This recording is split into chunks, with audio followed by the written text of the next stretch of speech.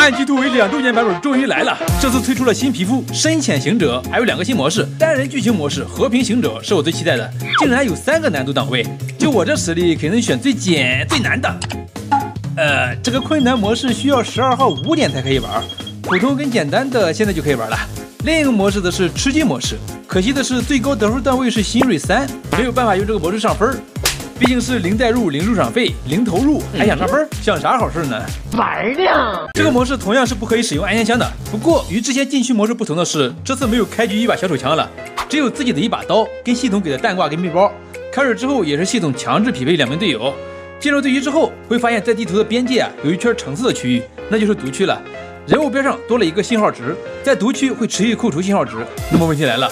如果信号值没有之后，是会一点一点的扣除血量，还是说直接倒地呢？咱们直接来到边界，在这里等圈刷过来，第一时间吃到圈试一下。2000 years。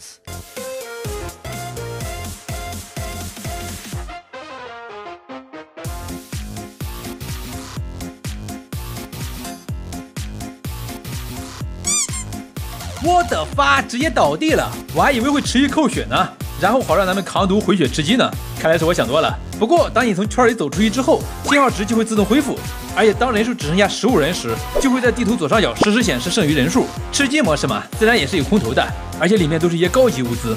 前期咱们可以稍微的在复活点附近搜索一下物资，有自保之地后找个地方躲着，等空投出现。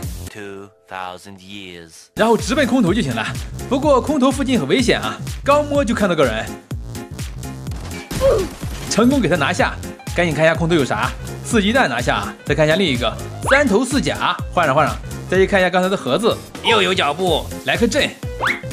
不是，你还摸上我打的盒子了？悄悄摸过去，哎呀，封烟了，不好偷啊！接下来一个小伙子，腰射击倒，转眼换弹匣，完了，队友倒地了，就在前面，莽了，有惊无险的拿下。咦，为什么倒地的呀？看来一开始那个不是他们的队友啊。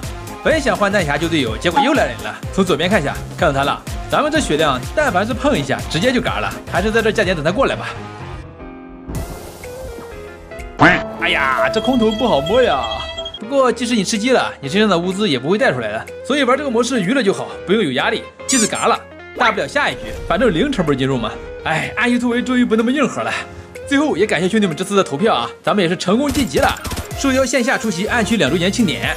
20号你们可以买票来干克我了，抓住我送安全箱哦，游戏内就可以购票，很方便的，等你哦。